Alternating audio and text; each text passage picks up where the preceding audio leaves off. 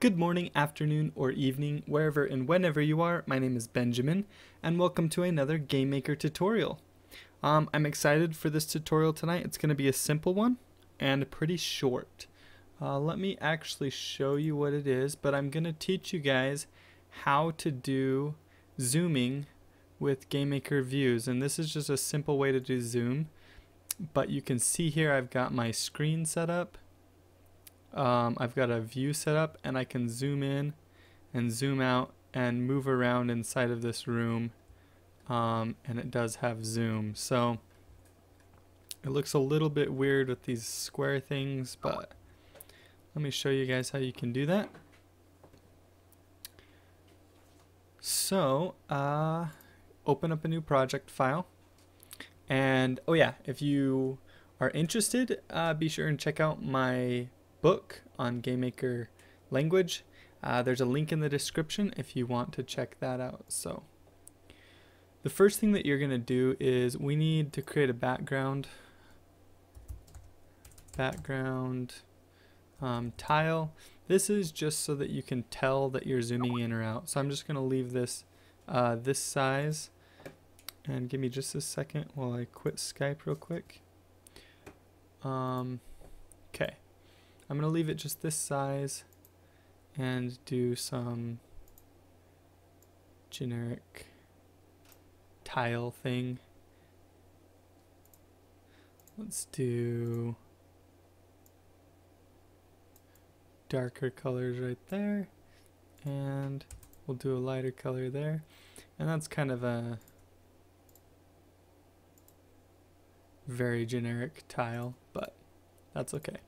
Now we're going to create a room, and just do background visible when room starts, choose the tile, and you can see if we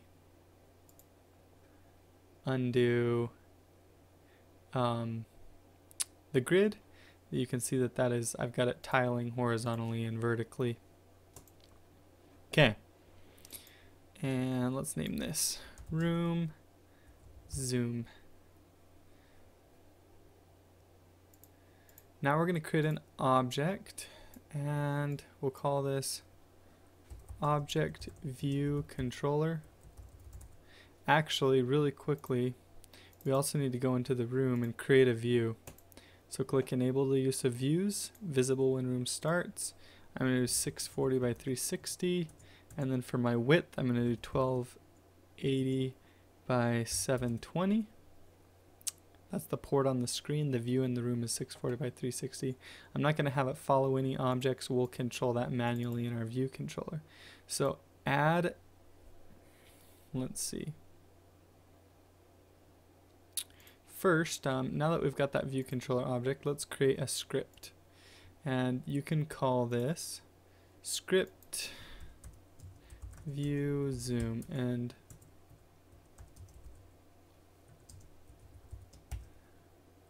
script view zoom,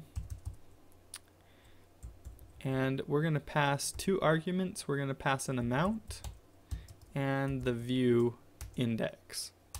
So var amount equals 1 plus argument 0. I'm adding 1 to it so they pass in, let's say they pass in like negative 0.5.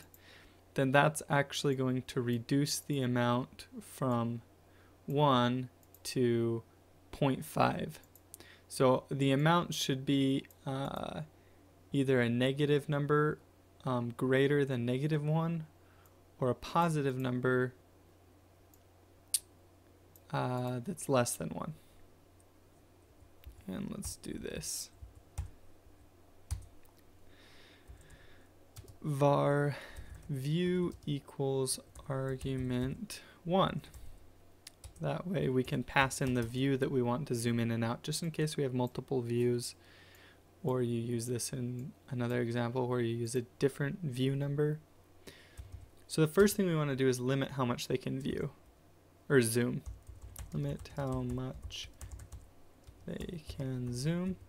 And I'm just going to do if view width our view, since that's the view we're passing in, the view index,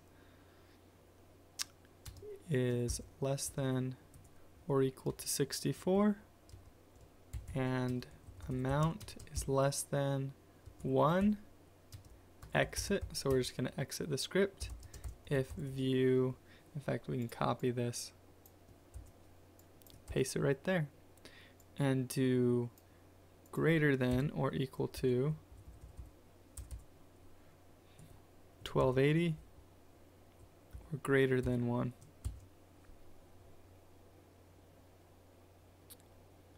If view, if amount is less than 1. Well, I'm going to trust my source code, but that looks a little weird to me. We'll see in just a second. Get the offset.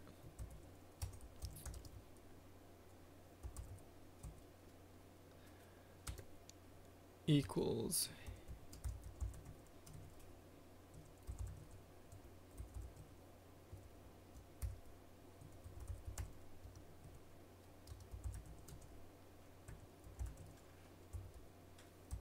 so we need to get the offset for our view, and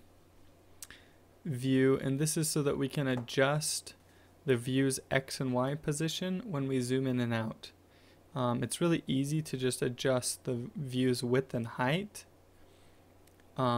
which will zoom in and out, but then it will zoom in and out from the top left corner of the view instead of from the center of the view. So that's why we're getting an offset. So we're going to do this with both the height and the width. So this one's the height. Okay. Now we're going to actually scale the view. So view, W view, pass in the view, equals view, W, view. Why am I doing it that way? I can just do times equals amount. Pretty sure. View, H view, times equals amount. So we're just scaling the view by the amount that we're passing in now. So if our amount is, so if we pass in an amount of 0.1, then this is going to be equal to 1 plus 0.1, which is going to be 1.1. So we're going to scale our view by 10%, increase it by 10%, which is actually going to zoom out. So then we're going to do adjust the view position based on the scale. So this is where we need the offsets to adjust the view's position based on how much we've scaled it by. So if amount is less than 1,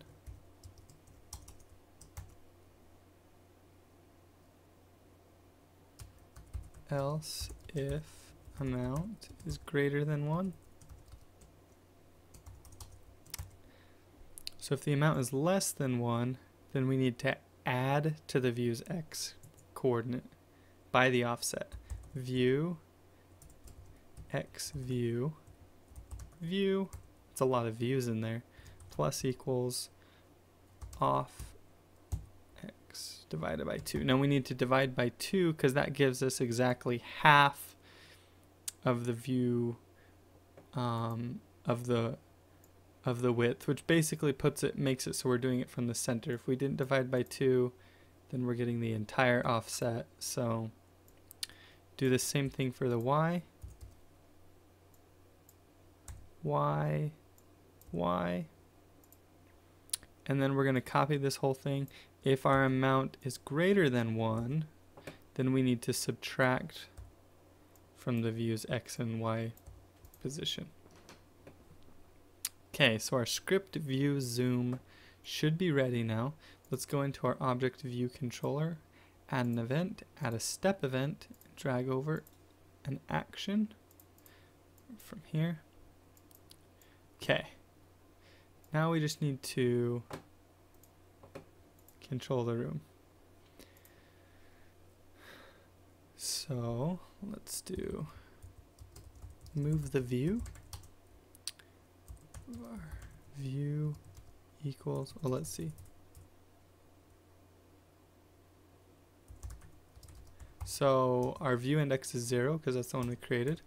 Var up equals keyboard check ord w. So we're going to use the ASDW keys for this control scheme just because we're going to be using the mouse for zooming in and out. So up is W, right is D, down is S, and left is A.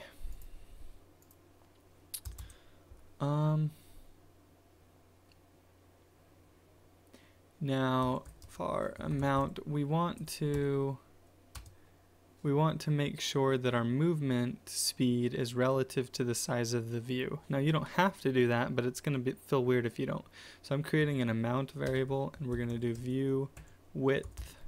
So we're going to check the width of the view and divide that by 80 to get the movement speed, basically.